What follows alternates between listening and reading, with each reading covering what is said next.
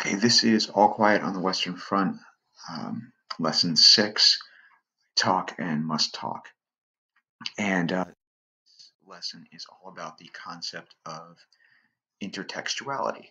So intertextuality is really a fancy literary criticism word for this connection that's going to exist between a text and another text that shapes or influences or deepens the audience's understanding or experience of or attachment to or enjoyment of the text that's being read. So when I'm using the word text here, I'm not just talking about a written text. It's not just about like a novel or a short story.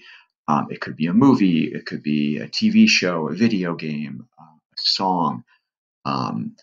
Literary critics and cultural critics will also use text to refer to things like your own experience walking down the street, advertisements you see, political discourse, anything like that. So I'm going to use text in a really, really broad sense here.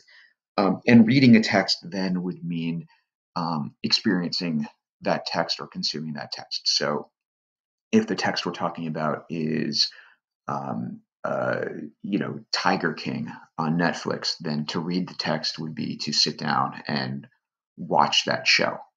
Okay, if the text we're talking about is I don't know, a piece of music, some awesome song, reading that text is going to be listening to that song. Um, so in this case, we're going to be talking about three pieces of written text. We've got All Quiet on the Western Front, and then a short story by Tim O'Brien and a poem by Thomas Hardy. So reading those texts, I think, is going to be pretty easy to understand. But just understand now that when we're talking about intertextuality, there could be a connection between a film and a short story. You could be watching a movie and there will be reference to a video game. So just keep that in mind. All right, so intertextuality, again, is this interconnection between a text and another text that influences or shapes the audience understanding and experience of the text that's being read.